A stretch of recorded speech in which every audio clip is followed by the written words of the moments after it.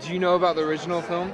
Yeah, I got to see Wreck before they had screened Wreck for us, and the film was so good. It was such a good movie that we wanted to try to take it to a different level with the effects and everything that you can do here in Hollywood, as well as the acting, because acting in that film was very good. Well, it's told from this perspective of a reporter reporting the whole thing. So the cameraman and the reporter captured this whole thing on film, and everyone's trapped inside, so the stakes get higher and higher and higher. But it's told through the perspective of the camera. Well, what's happened is we watched Blair Witch, we watched Cloverfield. Those films try to say that this was real. They weren't trying to say this is real, but we're also using it as a style of filmmaking that the Dowdells have really mastered with this film.